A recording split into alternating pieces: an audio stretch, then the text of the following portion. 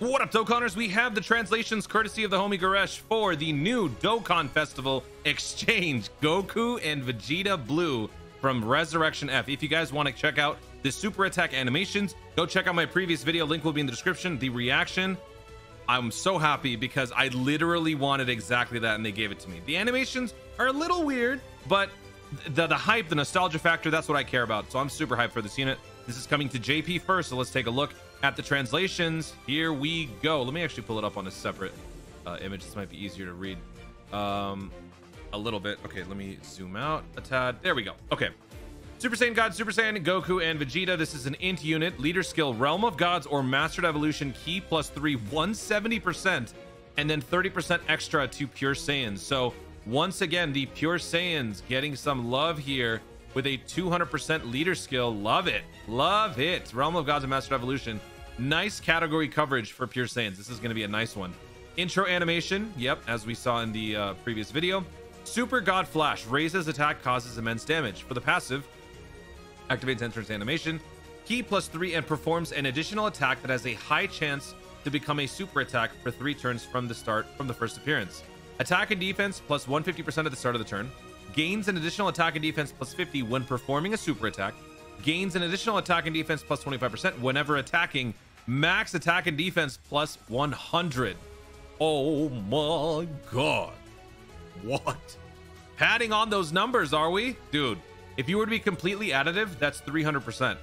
Obviously, that's not how percentages work, but still, that's a lot of stacking right there, just in the passive. For the exchange, able to be used once 4 turns have elapsed from the start of battle. That's beautiful. No health restriction, no other condition, just simply 4 turns. That's good. I'll take that. When we transform into Vegeta, the super attack becomes greatly raising attack and defense, causing immense damage. And then for the passive, changes random type of key sphere other than int to rainbow for 3 turns from the first appearance. Attack and defense plus 150 to start of the turn. Gains an additional attack and defense plus 50% when performing a super attack. Gains an additional key +1 and plus 25% chance to perform a critical hit per rainbow key sphere obtained. Oh my god.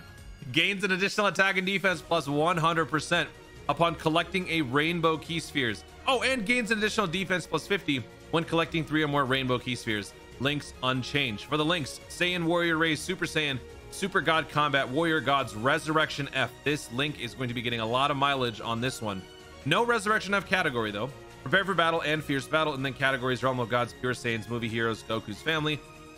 Because it's an exchange unit, it starts off as Goku. That's why it's in Goku's family. Bond of Master and Disciple, Turtle School, Mastered Evolution, Bond of Friendship, Bond of Friendship, Accelerated Battle, Battle of Fate, Power Beyond Super Saiyan. I mean, yeah, they are friends, right? That's already been established after the Boost Saga. So that is how the unit looks, and wow, that is something. Let me know in the comments, what do you think about this build? Pretty broken, no? Pretty broken.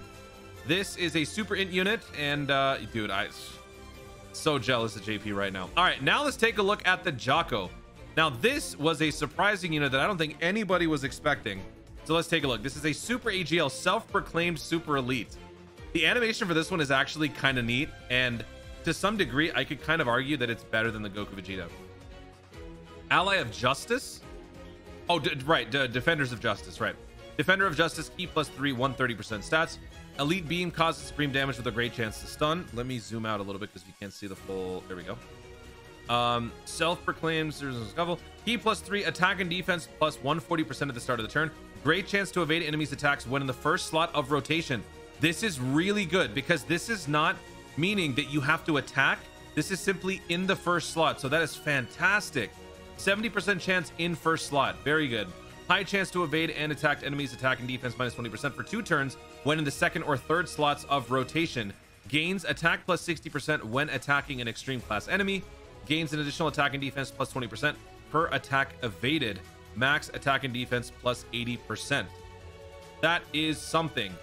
Wow. I'm really happy that they're doing the unconditional, well, not unconditional, but they're changing the wording here by being in the first slot instead of having been the first attacker. Now, the links are going to be a little weird. Brainiacs, Flee, Solid Support, Patrol, Signature Pose, Resurrection F, and Fierce Battle. I was really hoping for some sort of a support here, but we didn't get that. But still, I'll take it because I forgot to read the super attack.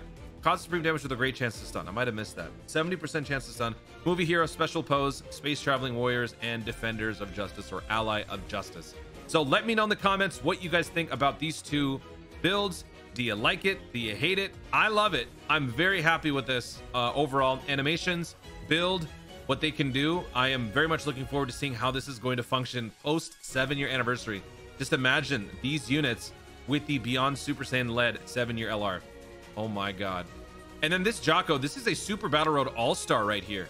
This is a Super Battle Road Beast. 70% chance to stun, 70% chance to dodge. You don't get those types of abilities in the same skill set very often. So this is actually going to be an underrated unit that I think people are really going to be happy about. Now, next, let's talk about some of the other pieces of news that dropped on JP. So I just talked about this on Global, where when you're investing in battlefield memory, you got to be a little careful, because if you are all in on a particular unit, then you're going to have to like devote several clashes to actually pull the amount of funds needed to awaken or do whatever you can with that unit. We are now getting another battlefield LR EZA in the form of the LR Meta Cooler Army. This unit is receiving an EZA, and obviously that is going to involve more battlefield memory currency. So if you guys were on the fence about the LR Ginyu Force, now you've got another wrinkle to deal with right here. So we'll find out more information on this LR EZA, and when it does drop, I will let you guys know in a video or two.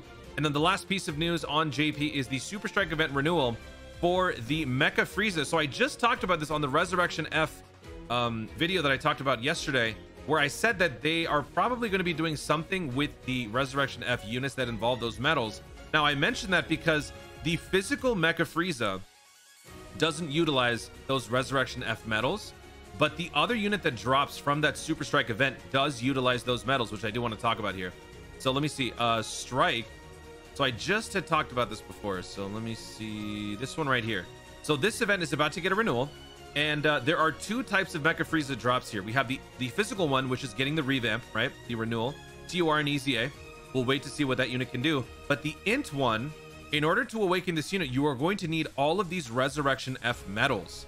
So I'm very curious to see if they're going to be doing something with this, revamping the entire event, or completely skipping that unit altogether in the event renewal. I don't know. So before that happens, you might want to consider picking up some of these units. I don't know what they're going to do. It's going to be very interesting to see. But that is pretty much it, folks, for all of the news that is dropping on JP. The main focus of the video: do you like these translations? Do you like how these units look? And what do you think of those animations? Go check out my last video. Guys, thank you so much for watching. If you enjoyed the video, be sure to like down below. And let me know in the comments your thoughts on this celebration so far. Does it look to be something promising for JP?